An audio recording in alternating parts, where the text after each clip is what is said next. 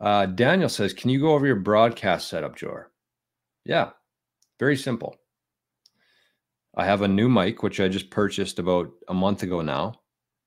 It's called Shure, S-H-U-R-E. I got it on Amazon for about $300. And based on the old mic that I had, which was a Yeti, it's way better. And I think the Yeti was about $150. This mic, it came with a little tripod here, so it's off my screen. It's about $300 for the mic and the tripod. So it's pretty much all I need for my show. It's very low quality production. I mean, the camera's good, the audio is good, but I do everything myself. I edit it. I guess I don't edit it. I, put it on Zap.stream. I put it on Spotify, Fountain, and the clips has been a big one for me, honestly. That's what takes up the majority of my time. Is I go through kind of the transcript after the show. I look for some key points, and then I just post a clip after. So if somebody doesn't want to watch the full hour, they can just, there's usually some clips in each show that that would be beneficial for people. So they've been getting a lot of traction with that, I think, bringing a lot of new people to the channel, which is good, which is what we want. And then my camera is a Razor.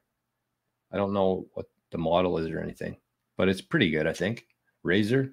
I'm pretty sure I bought both the Razor at Best Buy, this on Amazon, and I use StreamYard for my streaming platform. So it's pretty cool because you set it up in StreamYard and then it broadcasts to this channel. It broadcasts to Zap.stream, and you can do another one as well. I do it to my backup account, Bitcoin Journey. So that's kind of set up. It's nothing crazy, but I think it gets the job done. Yeah, I didn't want to spend a bunch of money until I knew this was something that I wanted to be doing more often. And so I just kind of held off for a very long time. We also do our golf show every Wednesday night. So that was part of it too. But I just think that there's a lot of people out there who wait until the time's right with everything, or wait until they have the perfect webcam, the perfect microphone.